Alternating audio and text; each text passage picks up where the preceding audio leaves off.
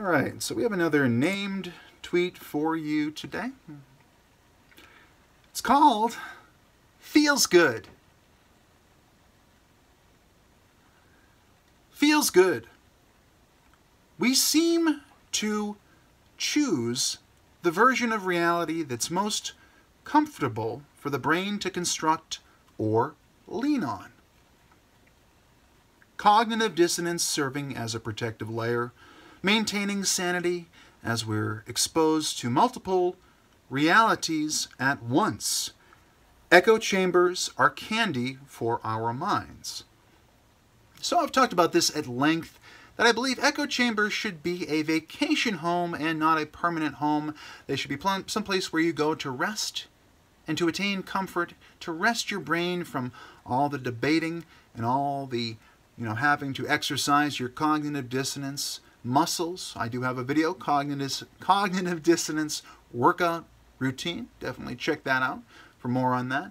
But you're exercising your cognitive dissonance muscles, finding new information, assimilating new information, challenging your confirmation bias. This can be very cognitively taxing. So I say it's good to have an echo chamber someplace where people agree with you generally. You can still have debate, you can still have disagreement, you can have dialogue, but it's a little bit more friendly. It's not butting heads, socialism versus capitalism and things like that. It's good to have, to live more in the world of dialogue and then retreat to a world where everybody is echoing your opinion. So we seem to choose the reality. We seem to choose the version of reality that's most comfortable for the brain to construct or lean on. So it's really hard to always be in a state of, I guess you could say cognitive flux, where you have all these contradictions. You have to pick a path. You can't, when you're going through the A-B pathfinding, oftentimes it's fun to sit on the fence when it's a complex issue. Like if you think that you have a definitive answer for a complex issue, well, the chances are you're probably wrong. There's probably more complexity there. There's probably more options there and variance in what the correct solution could be. There may be multiple correct solutions that have different varying degrees of success and different pros and cons, costs and benefits. But we do choose the most comfortable path, the path of least resistance very often. A very narrow path sometimes that helps us to at least, accept what's going on. Like we're not constantly challenged. We have a path to walk along, a guide. We have a guide to go forward. Now, I'm not saying this is ideal. It's just the way that our brains work. We don't need to be in constant pain. We like to avoid cognitive stress. We'd like to avoid cognitive pain. And sometimes I actually use it as a marker, an indicator of when I do want to dig deeper. When I'm in a mood to seek information, and I do believe that all information, more information is better, as much information as you can get. I am pro-information. That's why I believe we need an Internet Bill of Rights where people can exercise their free speech, they can exercise it, and not fall prey to the modern religion of censorship. But we do need some place to lean, we need some place to rest. And the version of reality that's most comfortable is where we do that. Now, cognitive dissonance actually serves as a protective layer. We set up cognitive walls. Check out my video about cognitive walls. And I talk a little bit more about this concept of having these mental walls. You don't think about the cow while you're eating a hamburger. You don't think about the bloodshed. You don't think about all the uncomfortable and unsavory things that go into your reality to make it possible.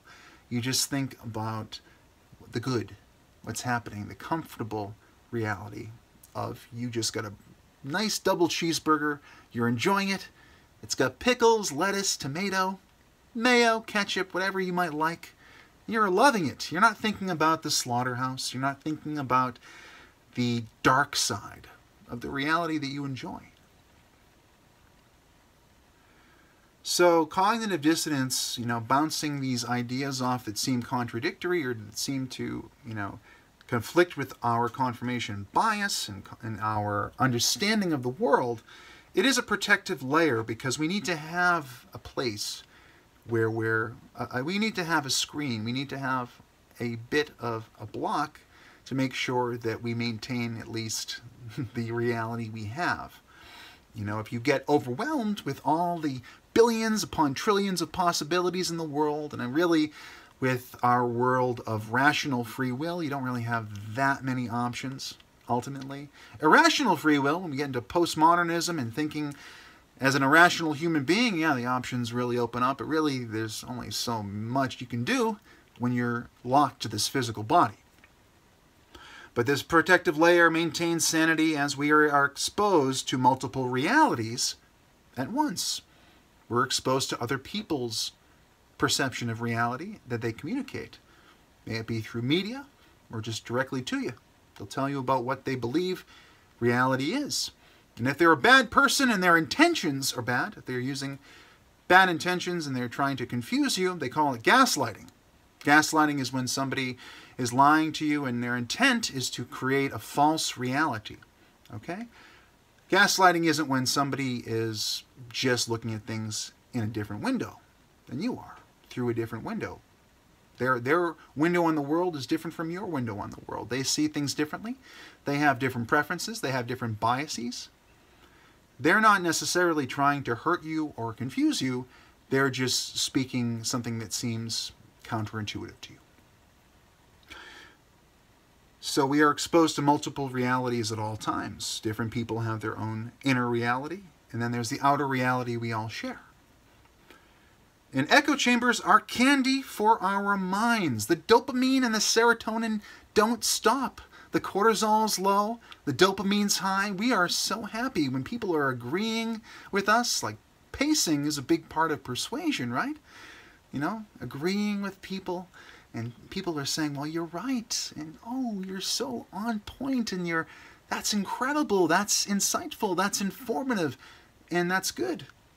And then you leave the echo chamber. You leave that comfortable space, that safe space. And you go out into the larger world and you see, well, oh, my God. There are so many different perspectives here. There are so many different views. And which ones are right and which ones are wrong. And which ones fall between. It can be overwhelming. It can be overwhelming. So we sometimes just go back into our chamber. We go back to our house, sit in our bed, and look at our computer and go, well, I feel good about this. I'm happy. And echo chamber, hearing that you're correct, that all of your beliefs are right, is, well, it makes you feel good. It's a good way to start. But in this world, we should be open-minded. We should have openness. In my mind, this is my persuasion, this is my philosophy, we should have openness to experience, as Jordan Peterson talks about. So, candy is tasty, but is it good for you? Great question. Leave me a comment below with your thoughts and observations on that.